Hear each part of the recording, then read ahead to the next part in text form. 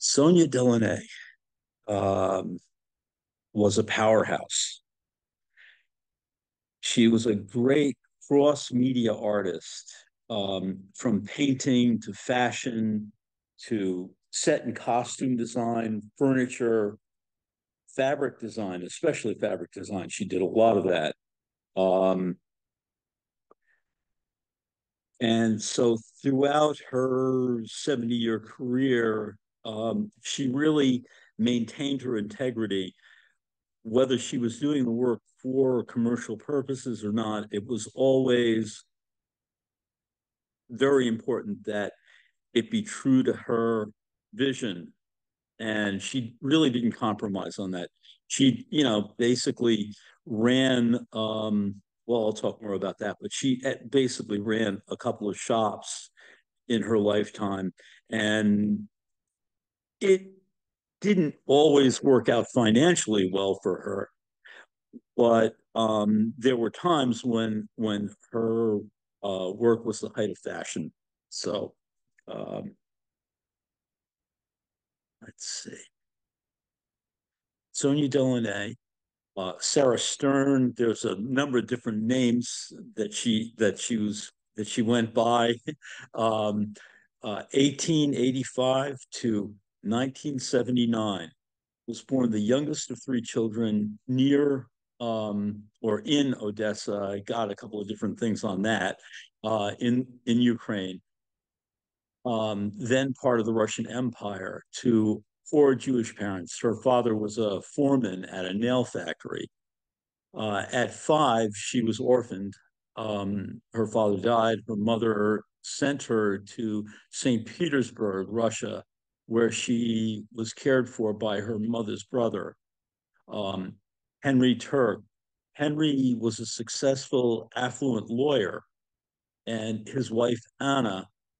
Um, so basically, she lived a privileged life with them. They were very well off. They supported her artistic aspirations, and at 18 sent her to art school in Germany, where she studied until 1905, and then moved to Paris. And you see this painting on the right, um, bright, brilliant colors. This is 2 years after she moved to Paris. I'm not exactly sure when she did it, but we'll be talking more about this. She married a um, an art dealer, and so she was exposed to everything that was in the avant-garde at that point in Paris.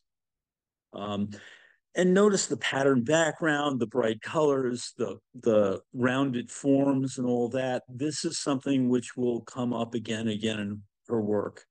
Now, the show that is at the Bard Center is it's the Bard Graduate Center.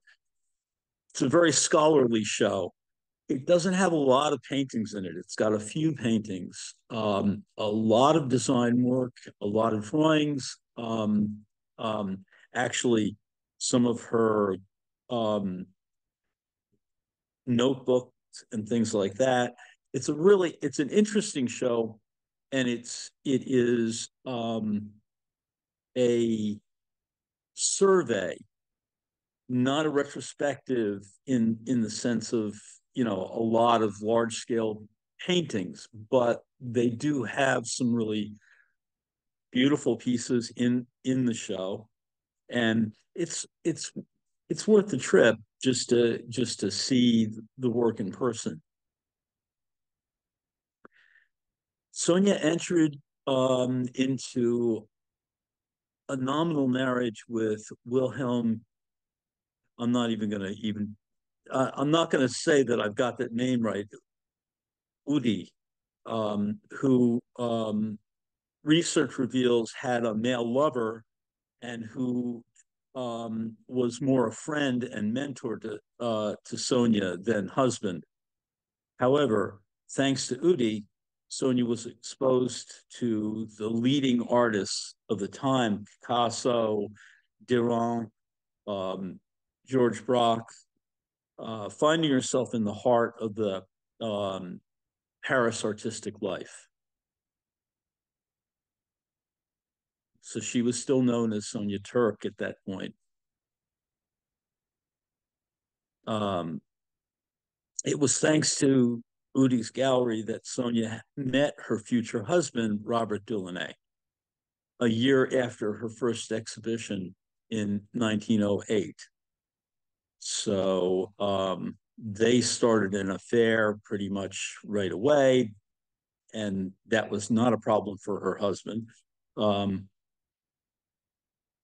when she became pregnant, though, they went to Uday and asked him, to release her, and he did that. Um, so on the left is a portrait of Wilhelm Uday, um, and you see this kind of uh, dotted form for the brushwork in there. And basically, he had studied the pointillists and had come up with this kind of distillation and type of brushwork that he had been working with. Um, his exposure to the Fauve and to Cubism led him to a really different uh, take on things. The windows open simultaneously. First part, third motif. Um, so what you see here is basically he was on the forefront of color theory, applying this kind of cubist structure to this fauve-like color.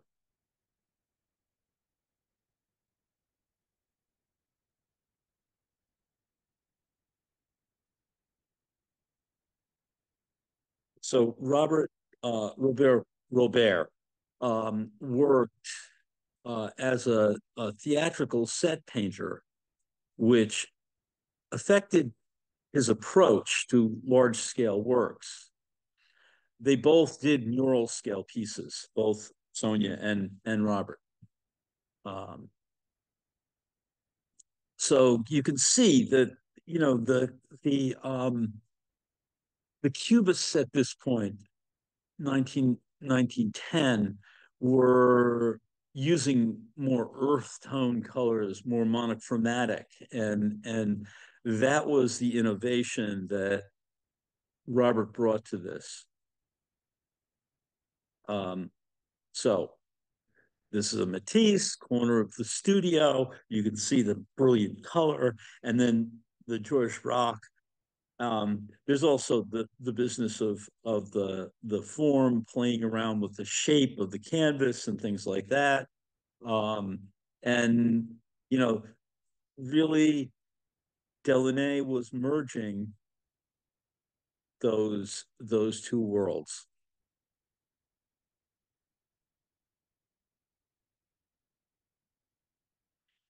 And this had a profound effect on Sonia. I mean, uh, you see the Finnish woman, 1908, a beautifully painted painting. I mean, it's brilliant color. It's very much part of the fauve or expressionistic tradition. But then you look at 1913 and you look at this dance hall, and you get a very different thing. It's, you can make out some of the figures, but it's really more about forms dancing across the surface. Um, Large scale, 37 by 132 inches. Um, and at the top, you see another beautiful, this piece is by Robert at the top. And again, you've got the Eiffel Tower and all the activity, the street activity merging together.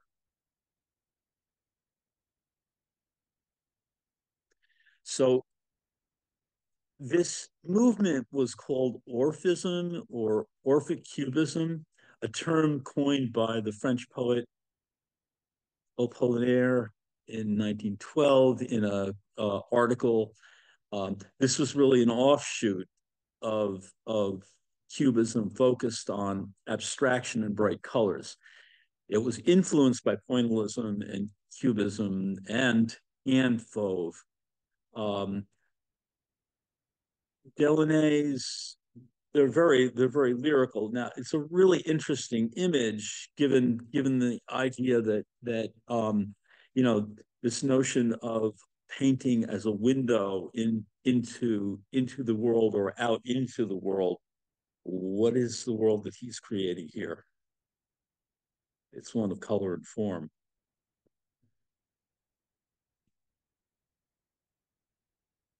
So there's this business of they they have all these isms, simultaneism, endless interrelation, interrelated states of being, some stuff like that. I don't know. I don't know what exactly that means, but I get that basically there's a resonance to this that has to do with the the action of the color and shape.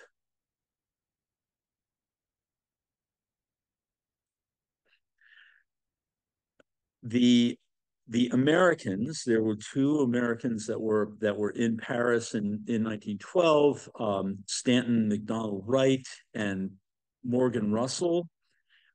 Both were in Paris in 1912, but claim they developed their notions independently from the Delaunays.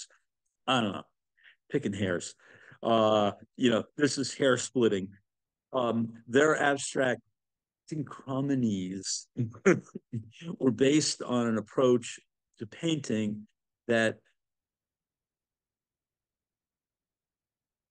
well, basically what this is synchronism was into that idea of color and form like notes of music. Um, that it was like scales for a composer. And these are really they're lovely pieces, these two pieces that I picked out and put in here. And you can see the similarities between what Robert Delaunay and Sonia Delaunay were doing. Um, Again, this kind of lovely tondo by Robert is it's hard for me to see the difference between synchronism and orphism at this point, and they would be totally offended by that. But hey, tough. They're not here. Um, so Sonia created this book cover for her son, and this actually um, it was it was a breakthrough. Both Robert and Sonia viewed this as, for looked at the big forms, the big abstract shapes, and it kind of indicated a direction that they wanted to pursue. Um, and you can see the impact, these bigger shapes, bigger forms, less reliance on external imagery from the world, but they go back and forth. And this is a Sonia Delaunay piece. They traveled um, to um, to Spain and back. Um,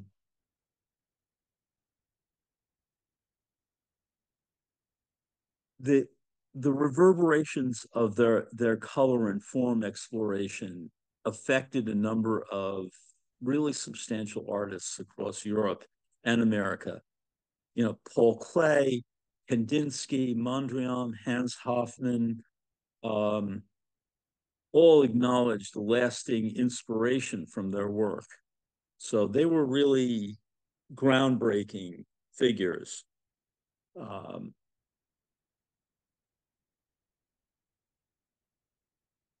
they opened a field of study to a kind of abstract structuralism that would have a lasting, far reaching effect.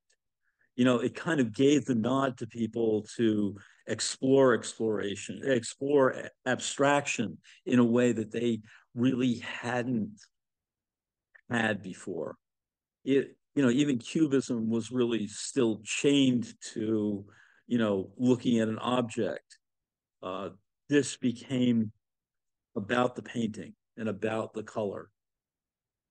Um, and on the lower right, one of my favorites, Paul Klee. And you can kind of see the this is from, you know, these were all from 1914. So you can kind of see that there was a dialogue that was going on there.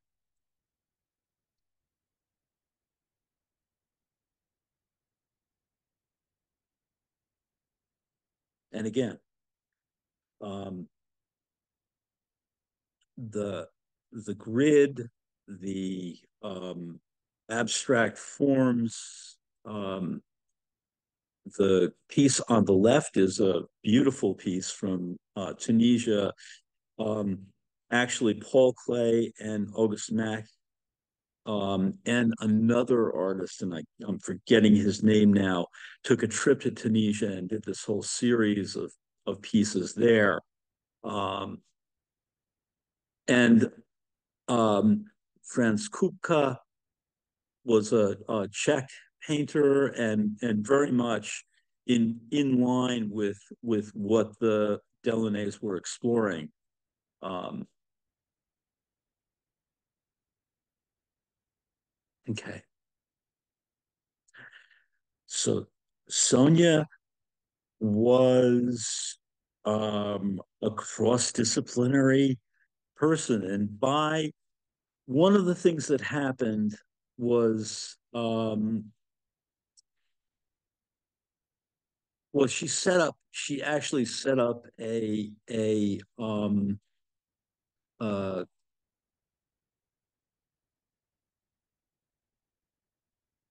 fashion um, dress making shop in Spain for a period of time.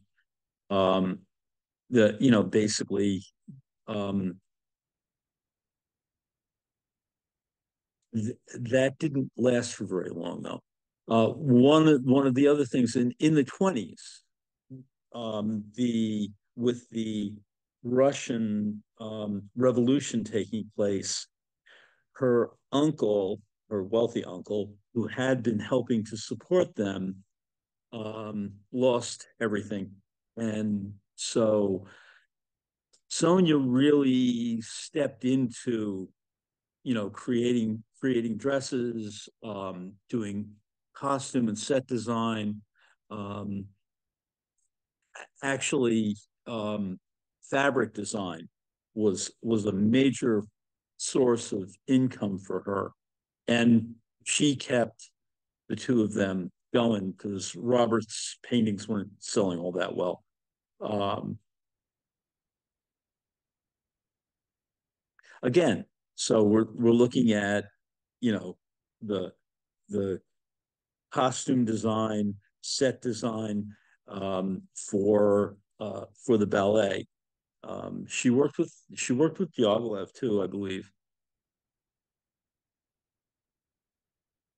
And as with Annie Albers and Sophie Tober Arp, um, the grid or geometric pattern was a underlying motif that her work it helped unify the design. They are slightly uneven. Um, it gives you a sense of movement. They're not they don't have a static feel. Most of the design work that she did has this kind of vitality that is kept even in repeat patterns. Um, that was really part of her genius along these lines. And coat made for Gloria Swanson. That would be something to see. Uh, okay, and uh, she just took this element and applied it wherever she could apply it. So here's a pair of shoes. Uh, it must have been quite something to see someone dressed in one of her dresses and in the this wonderful pair of shoes.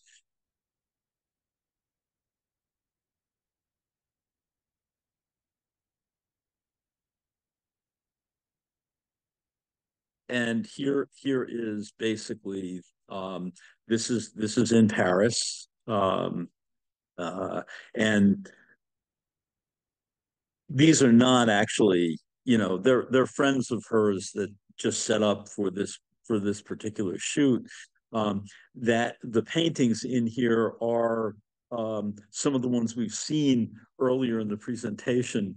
Um, they're Robert Delaunay's. And then on the left, you see her at her table doing fabric design.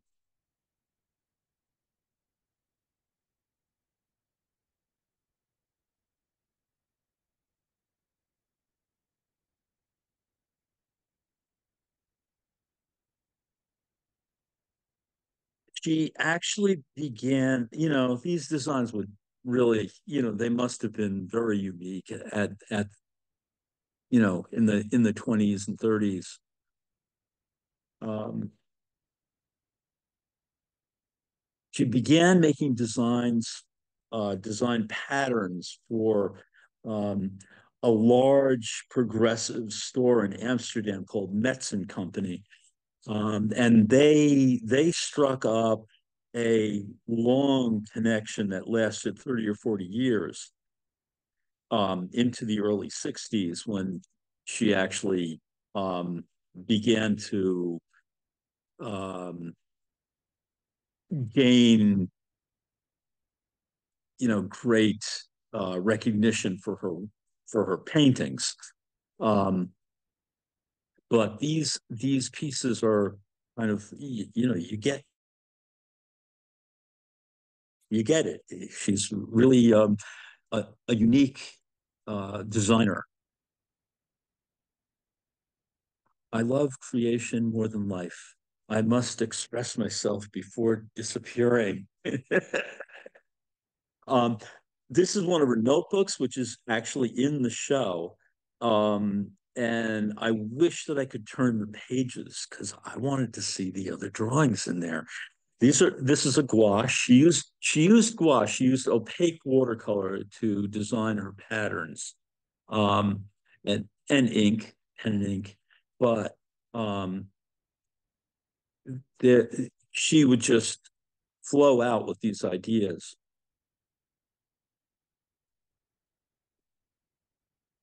And here is a full page. You get some kind of a sense. Now these would be done in different brilliant colors and variations on the theme.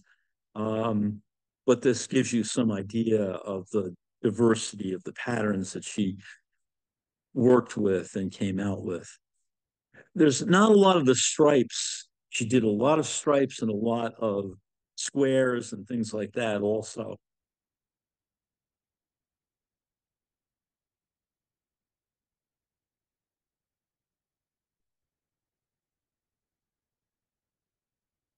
So Sonia Delaunay, designed in the style of Mondrian, possibly for a rug, 1931.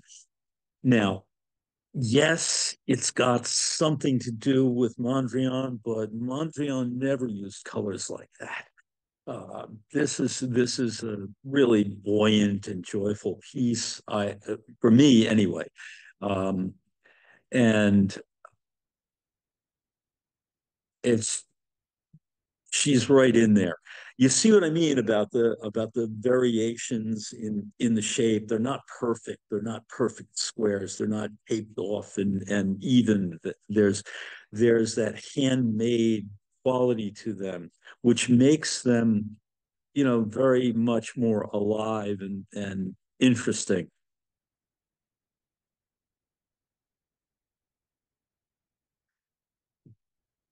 So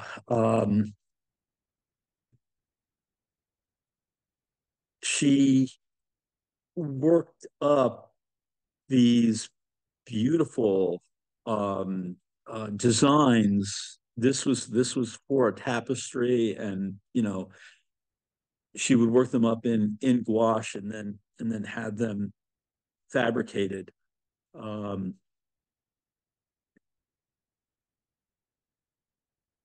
just applying the ideas to whatever she could. And this actually, this large scale tapestry is in the show at the Bard Center. So it's big. Um, I don't have the size here, but it's at least 8 by 12 feet, I believe. This was designed late. This was in 1974, so this was 5 years before she died. So the consistency from the beginnings into these later works is something that's fascinating. Okay. And here are two really large scale mural scale pieces. I'm gonna say that they're at least 8 by 8 feet, if not 10 by 10. They were set up for a salon showing, um, and the one on the right is Robert. The one on the left is Sonia. This is 1938. Now, they didn't know this at the time, but things were getting hot in Europe, and being of Jewish heritage, although she did not practice Judaism, um, given the atmosphere with the Nazis at the time.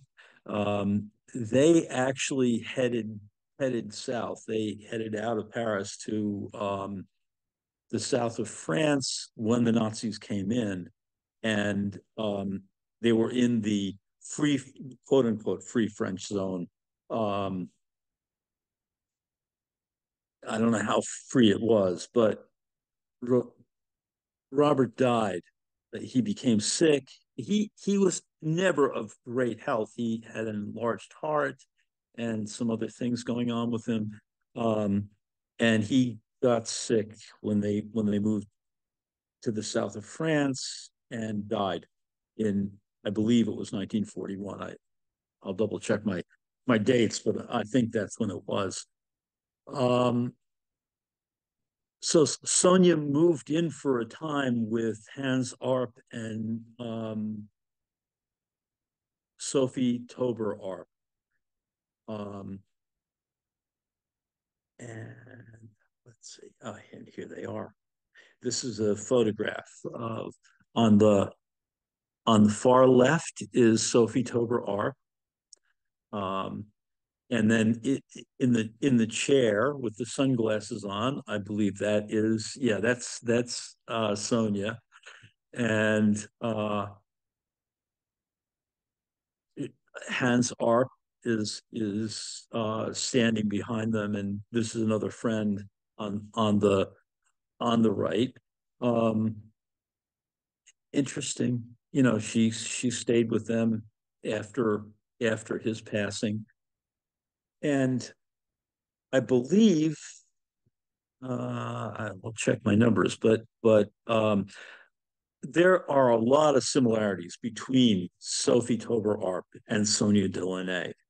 Um, Sophie, and I did do a talk on her. There was a big show last year at the Museum of Modern Art. Was it last year? Yeah. Anyway, um, and the work that Sophie did is very similar in certain ways to Sonia Delaunay. Much more geometric, harder edged, but but the crossover between fashion and and fine art become very blurred. Um, they were all involved in the Dadaist movement, which was kind of breaking down barriers between disciplines anyway. Um, so this is a really interesting period of time. Um, and Sophie died. Um, and I can't for the life of me remember now what it was, but it was something absurd. She died of an infection or something like that. Um, uh, but this is Sophie's work actually. The vertical and horizontal composition from 1916. You can see the kind of, you know, there's a bit of a correlation. She did a lot of rugs, a lot of um, mural projects, um, and then this crazy costume for a housewarming party. Uh, so, as I said, Sophie did a lot of things, and this armchair in was created in 1923 for their apartment. And then this piece is a scale model of what was actually produced in 1967 as a car that Sophie designed.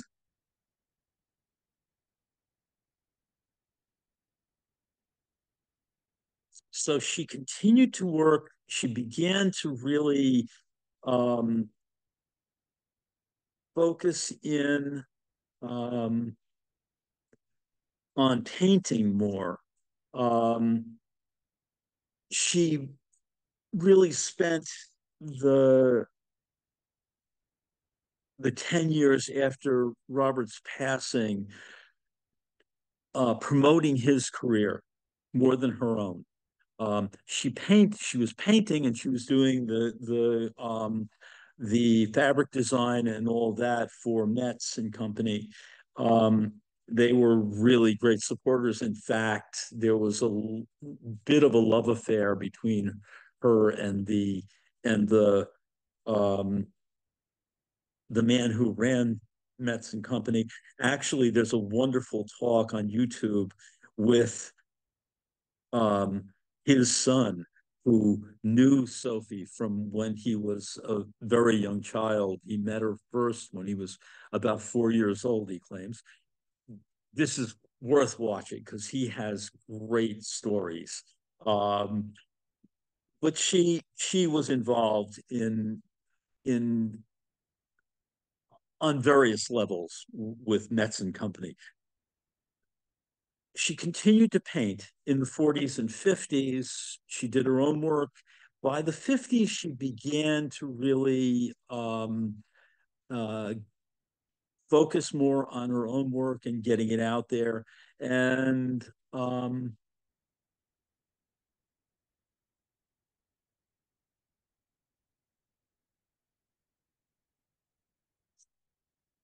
she began to have shows. She had a big show in, I believe it was 1964, in one of the big museums in Paris. and that was a retrospective. And there was another retrospective in Germany. Um, this is a show from 1980, so she had just passed in 1979 when this show was mounted at the Albright Knox. I don't know where it traveled to, but I'm wish I'd gotten to see it. And you can get more of a sense of the scale of her work in seeing these people in relationship to it in the gallery. Um, there is a consistent exuberance in this work. Um, it's inherent. There's a vitality. There's a buoyance and joy in this work. Um, Straight from the start, a great spirit. Um, so, and there she is, 1964, and this was getting toward the end of her doing fabric design.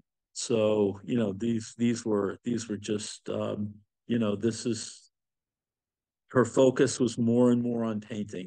Um,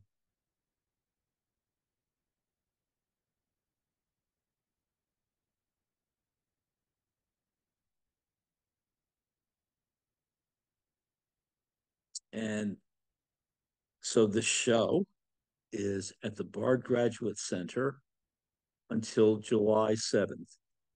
Um, and that is 18 West 86th Street. So it's not too hard to get to. We went in on the weekend, and it was really pretty easy to find parking and all that.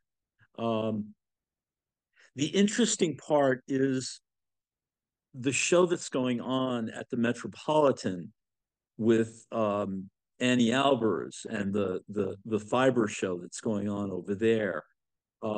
It is definitely worth taking in both of those shows, and there's it really raises the bar on what you expect from design. Um, there's a lot of soul and mystery in these pieces. Um, so there's going to be two Paul Clay shows that are happening in New York City in the spring into the summer.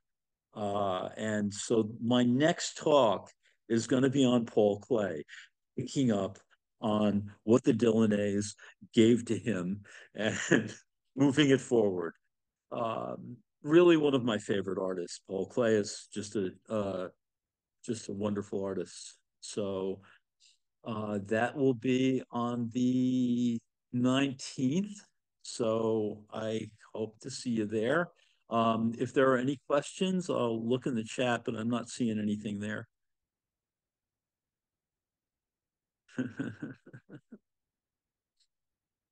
Well, thank you. Okay. So I'll see you the next time.